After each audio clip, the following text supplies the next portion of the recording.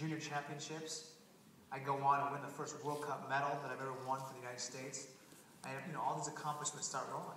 Okay, and it ended up going to the 2000 World Cup season, and I won every single race you could possibly win. I was undefeated that year. It's actually still never happened since, which has been awesome. I mean, I'm very proud of that.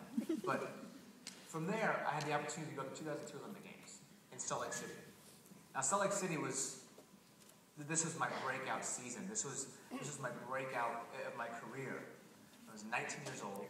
I was coming into Olympic Games. I was a cover of Sports Illustrated. I had Nike as a sponsor. I had the swagger of a 19-year-old. I felt good. I felt strong. I mean, I was in a great place. I go to these games, and I had an unbelievable experience. Ended up winning a silver and a gold medal. And it was the spark. It was a start of, wow, this is something kind of special. I didn't know what it truly meant to become an Olympic athlete.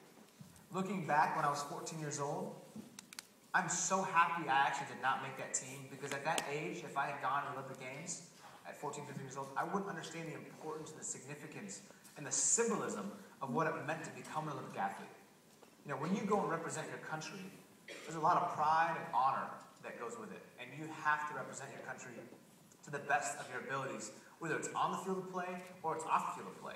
And when I was that age, I had no idea. I really had no idea. So actually, that was a blessing in disguise. It really was.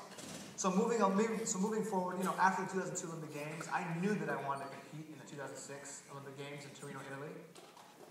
I was growing older. I was winning more races. I was becoming undefeated. I had to go to these games, and there's pressure on me. You know what? I was undefeated. I'm the reigning, world record holder, world champion, and Olympic medalist in the 1500 meters. I wanted to go and repeat. I wanted to go do it again. And that experience in Torino, Italy was very, very interesting, because I ended up actually not winning the 1500 meter. I got a bronze in the 1000, and on the final day of the Olympic Games, the final race of the Olympic Games, the final chance for me to win a gold medal, the 500 meters, which was my weakest event at the time, I actually went out and won. And I finished up that Olympic Games with about 5 medals. Post 2006 Olympic Games, I was like, you know what? I'm tied with Eric Heiden as having the most amount of Winter Olympic medals ever won by anyone in the history of the sport. Of all Winter Olympic sports.